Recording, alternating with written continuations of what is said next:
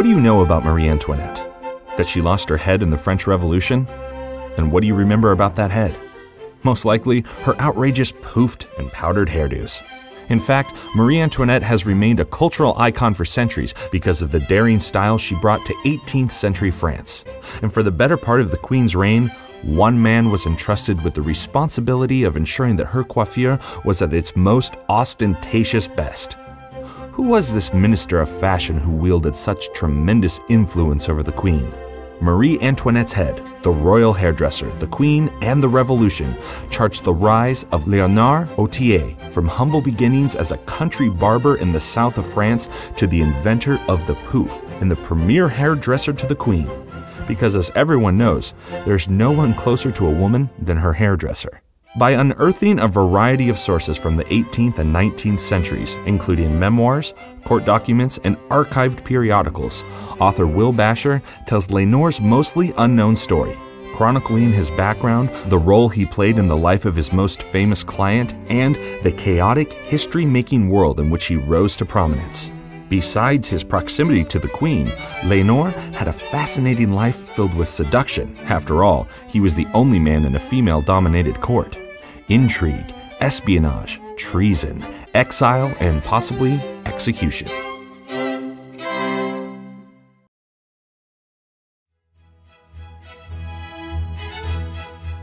Léonard was born in the medieval town of Pamiers in 1751, the son of Alexis Autier and Catherine Fernier, both domestic servants. At an early age, Léonard knew he would never find his fortune in the sciences or in government, but he was confident that he could take advantage of his two talents, charisma and artistic genius. Greedy for golden fame, he wrote in his memoirs, I may very well decide the destiny of my whole life with just a single stroke of my comb. Léonard would have been trained in the art of hairdressing in the mid-1760s in Montpellier and Bordeaux, where he first practiced his craft. But his creative genius was lost on matronly ladies of these provincial cities. To find his fame and fortune, the young coiffeur needed to take Paris by storm. Having made the long journey from Bordeaux, Léonard arrived in Paris on summer's evening in 1769 after an arduous day of traveling. He was tired. He wrote in his journal, but one couldn't tell.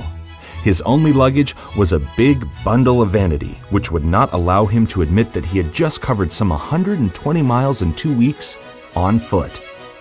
Léonard noticed that Parisian men dressed according to their rank, wearing small wigs to which they applied powder. Men of higher society wore waistcoats with breeches that reached down to their calves. Stockings were then held up with garters buckled just below the knee. Men of lower ranks normally dressed in the clothes discarded by the wealthier classes. Only the cleanliness of the clothes spoke the difference. A young man's poverty follows him wherever he goes, according to a French proverb. But Léonard's rise in the European capital of manners and fashion would hinge on his ability to conform to a certain aesthetic, or at least preserve the illusion of it. Unable to afford powder, Léonard styled his hair and whitened it with a billowing gust of flour. With his fine gray waistcoat brushed until it shined and the folds of his tie artistically arranged, he pulled his tightly drawn stockings up to show the calves of his legs. Now, he could surely be taken for a gentleman.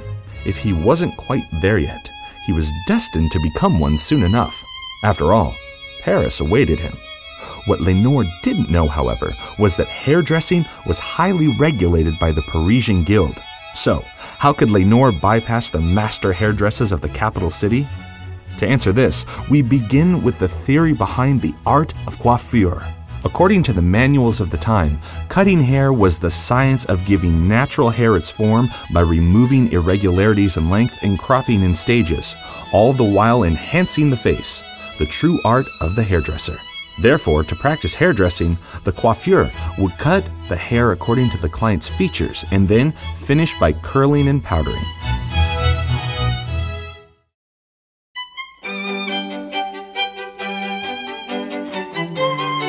The professional, always male coiffeur would start by combing the entire head of hair to remove any tangles. Then, using his wood, tortoiseshell, or gold comb, he would begin at the top of the head and comb one portion or row at a time, combing straight down or to the side, depending on whether the hair was to be cut straight or angled. When the comb was near the end of the hair underneath the comb was cut with half-closed scissors. Cutting the hair to the desired length was continued with the rest of the hair, but the top rows of hair were required to be shorter than the lower rows. Hairdressing tools were purchased from roaming haberdashers in the 18th century. Clients included wig makers as well as hairdressers. When styling a wig, one would follow the same rules that govern natural hair. Care had to be taken not to cut the wig too short so that it would completely cover all the natural hair below.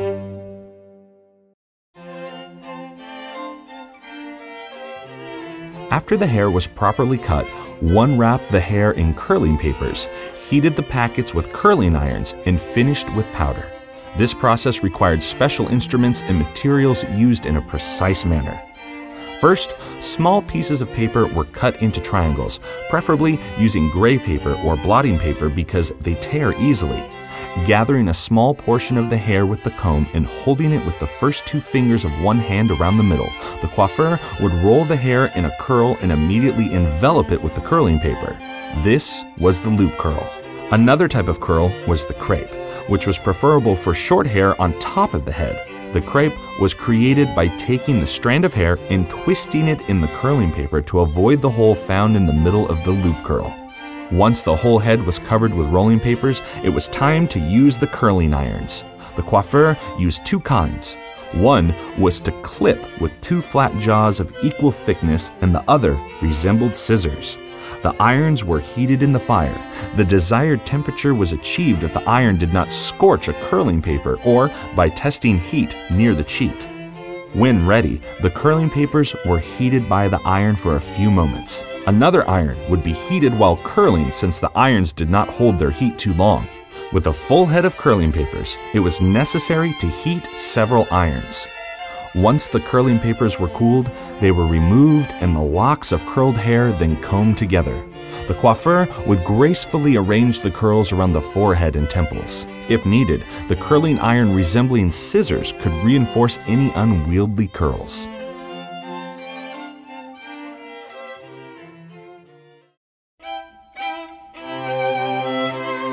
The only task left was to powder the hair. The best powder was made of wheat flour and was kept in an iron cup or sheepskin pouch. The best poofs were made with long bristles from the top of the heads of geese. To powder, the coiffeur coated his hands with pomade and lightly waxed the curls. Then he lightly dipped his puff in the powder. This small quantity was sufficient for dusting the hair and highlighting the cuts and curls. For fear that the clients would get powder on their face and in their eyes, the coiffeur took precaution of protecting them with a mask.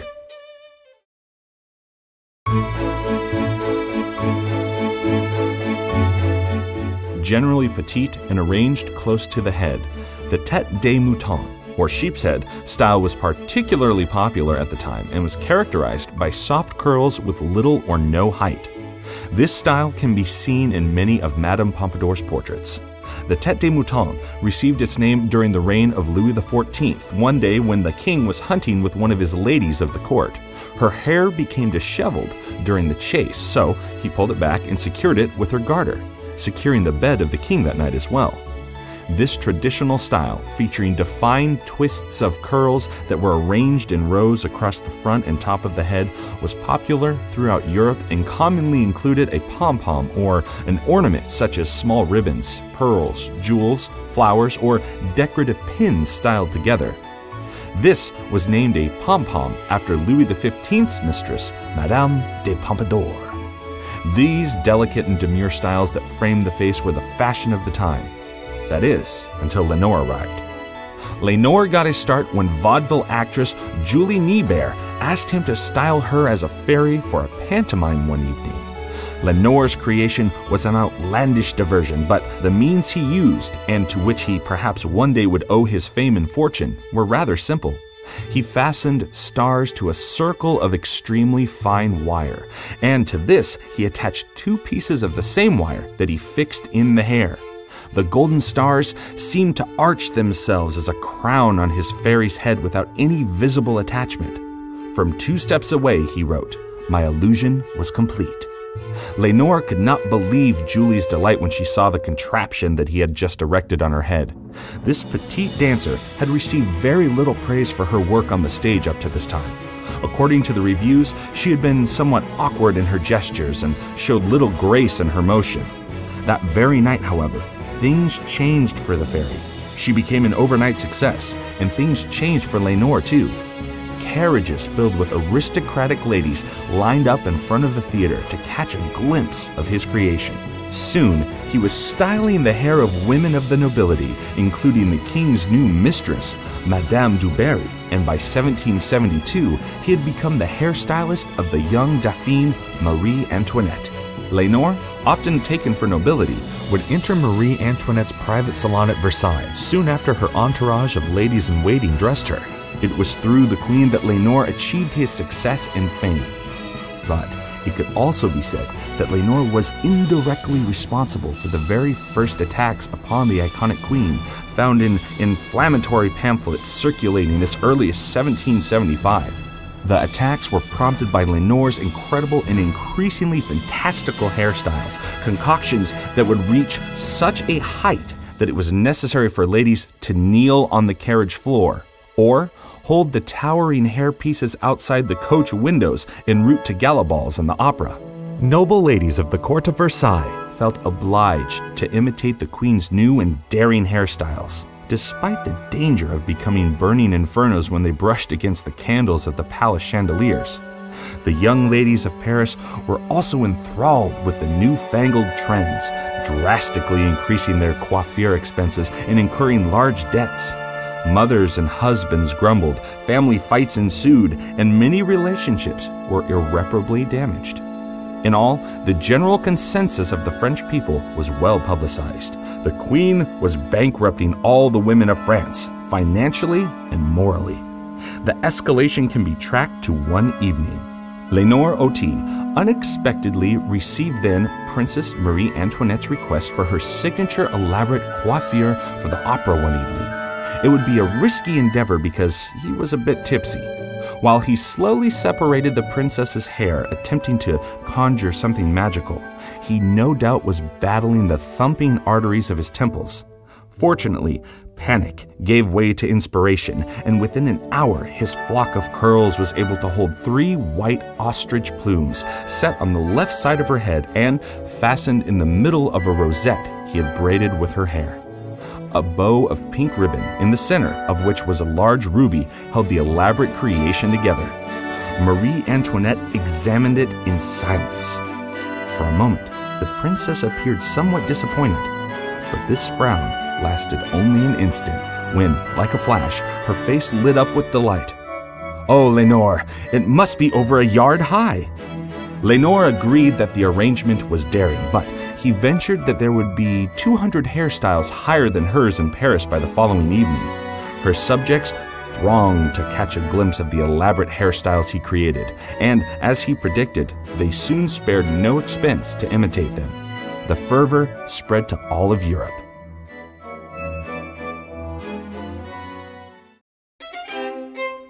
And then Marie Antoinette's milliner, the celebrated Mademoiselle Bertin, invented a hairdo called the Quezico, or what is it, coiffure. It was composed of 3 feathers that ladies wore on the back of the head, creating a design resembling a question mark, and it became the next sensation. Lenore was very fond of Mademoiselle Bertin, often commenting that their fortunes trudged along hand in hand like 2 good sisters. But Lenore was jealous. In fact, Mademoiselle Bertin's laurels and praise were beginning to prevent Lenore from sleeping at night. He needed just one more of those grand ideas, one that would overthrow all existing vogues, not only to win back the favor of the Dauphine and assuage his bitterness at Mademoiselle Rose, but to keep his name on the tongues of Paris.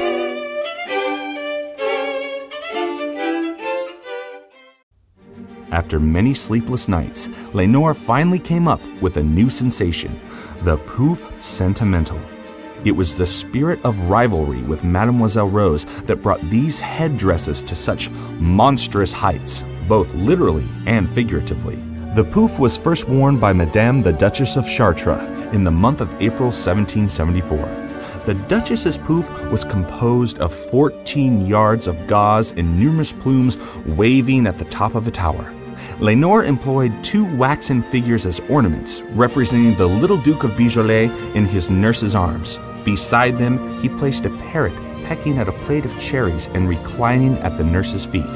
He put the waxen figure of a little African boy of whom the Duchess was very fond. The new pouf was quite unprecedented. Never had anyone dared to create such a hodgepodge. Even Lenore was a bit frightened to show the absurd conception at first. But, like most of his creations, it caught on swiftly. Soon afterward, one could find the strangest things in the poufs of Paris. Frivolous women covered their heads with butterflies. Sentimental women nestled swarms of cupids in their hair, and the wives of officers wore squadrons perched on their heads. Melancholic women went so far as to put crematory urns in their headdresses. It was also not uncommon to mix feathers with flowers, which were kept fresh in tiny bottles of water hidden in the pouf. And the hairstyles continued to rise in height. In February 1776, the Queen, going to a ball given by the Duchess of Orleans, had plumes so high that they had to be removed from her coiffure to get into her carriage. She had to leave them behind when she returned to Versailles. The next popular pouf, the Hérisson, or the hedgehog, was Lenore's concoction of unpowdered hair curled to the tips and rising in tiers, leaving several strands of curls falling on the neck. The hair on the forehead was held up in a high, very large clump with hairpins. The bouffant style was supported by a ribbon that encircled the entire pouf. Then came the zephyr. Lenore continued to invent new styles, each more extravagant than the next. Some were so high that it appeared that a woman's head was in the middle of her body. Another incredible creation consisted of a ship sailing on a sea of thick, wavy hair. It was invented after the naval battle in which the frigate La Belle Poule was victorious. The ship itself, with its masts, rigging, and guns, was imitated in the miniature on the pouf. This elaborate creation, a celebration of sorts, was an overnight success. It should be noted, however, that many such coiffes were supported with wired scaffolding and were very heavy. Also, seldom washed in making sleep difficult, these powdered concoctions were commonly breeding grounds for all types of vermin.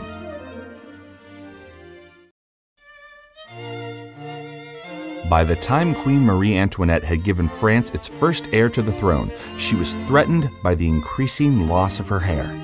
At the first indication of this catastrophe, Lenore began to tremble. Along with the hair of Marie Antoinette, Lenore would lose his power, that supremacy enabling him to open up the hearts of the ladies of Paris and the court, as well as their purses. So, what to do? Lenore persuaded the queen that his new coiffure, à l'enfant, would meet the same enthusiasm as her previous coiffures. The queen's beautiful hair fell under Lenore's scissors, and within 2 weeks, all the ladies of the court had their hair cut short à l'enfant, creating yet a new era in hairdressing.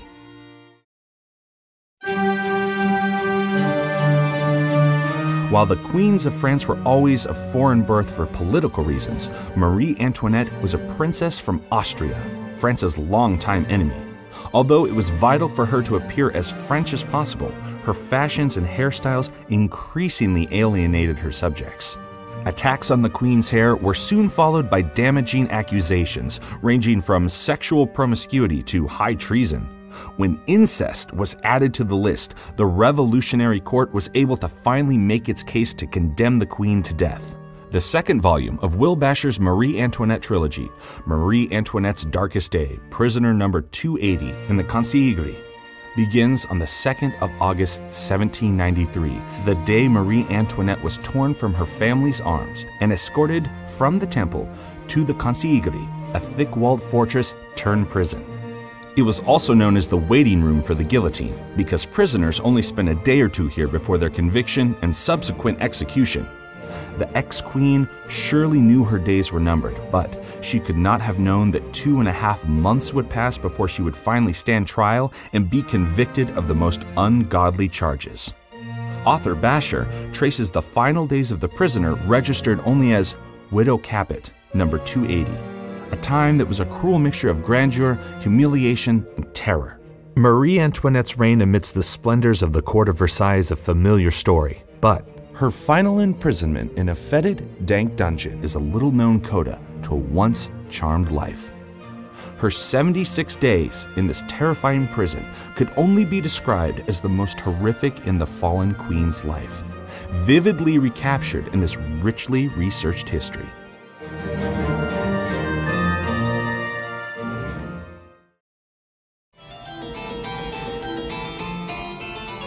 Lenore Autier, her celebrated and loyal hairdresser, was an exile in Germany when the executioner arrived at Marie Antoinette's prison cell, scissors in hand, on that chilly October morning in 1793. He tied her hands behind her back and, roughly grasping her hair, cut off the iconic locks that Lenore had made so legendary. Minutes later, the executioner would exhibit the severed queen's head to the crazed crowds at the foot of the scaffold. Nothing but the continuous roar of "Viva la Nation" could be heard as he held it up victoriously by her hair. And so ended the life of Marie Antoinette, but not her legacy and influence on the world of fashion. Marie Antoinette, with the help of Monsieur Lenore and Mademoiselle Rose, revamped fashion in Paris and in the grand capitals of Europe. Her stunning, glamorous costumes and avant-garde pouf hairstyle made her the fashion pioneer of the 18th century. The fashion icon and trendsetter of her time also used the yard-high poufs to tower above her weak, incompetent husband, Louis XVI. It was a pure power play in the French kingdom, to be sure. Marie Antoinette's style still inspires artists and designers today. Madonna stole the stage at the MTV Video Music Awards in 1990 with an immaculate pouf hairstyle. 2 decades later, Karl Lagerfeld rocked the Palace of Versailles with the Chanel Cruise 2013 collection. Marie Antoinette's timeless and playful tone resonated in the pastel-colored fringe and frothy lace ruffles and cuffs of the Chanel signature designs. But Lagerfeld was not the first to showcase his designs at the Queen's magnificent chateau. Marie Antoinette herself would have been delighted by John Galliano's 2000 Christian Dior Masquerade and Bondage collection. It was a smorgasbord of rich silks, puffed tulles, ostrich feathers, scented flowers, enormous crystals, and tiny corsets. Did Marie Antoinette establish herself as a force to be reckoned with? As a queen who commanded as much attention as the most dazzling king or any of his pampered mistresses? If so, then Lagerfeld and Galliano have shown us what the trendsetter Marie Antoinette could have shown us on the runways of Versailles' Hall of Mirrors, if she had lived in our era. Author Will Bashor's trilogy is a fresh and insightful look at one of the world's most fascinating and timeless personalities whose sense of style and self-indulgence in many ways presaged both the best and worst of our own era. Marie Antoinette's Head, Darkest Days and World are available on Amazon, other online retailers, and through the author's website, willbashor.com.